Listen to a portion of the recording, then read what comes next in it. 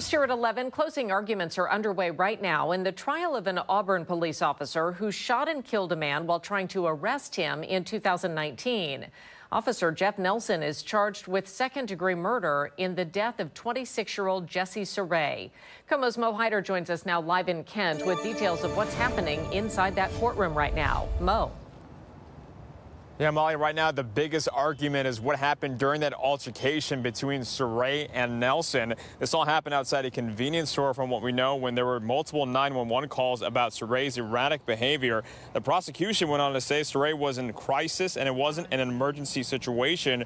During the scuffle, Nelson claims Sarey ripped the officer's knife and also tried grabbing his gun. The prosecution says Nelson had full control of his gun and Sarey never grabbed it before he was allegedly shot twice. Here's a part of the closing arguments from both the prosecution and also the defense.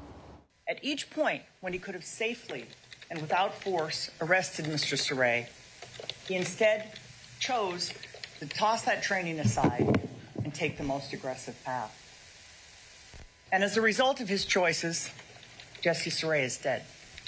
He did see Mr. Sarey just briefly touch the firearm, like the state wants you to believe. He saw him grab for Officer Nelson's firearm. And you can hear him say that on that recording. And also this case marks one of the first police use of force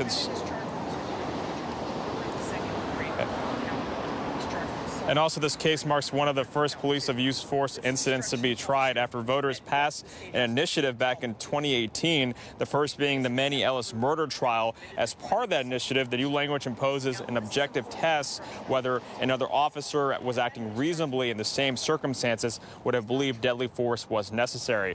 Also, Nelson is being charged with second-degree murder and first-degree assault. The prosecution has made their arguments. Right now, it's a defense's turn, and we'll certainly keep you updated. We do have a crew inside the courtroom all day. Live in Kent, Mo Hyder, KOMO News. Mo, thank you.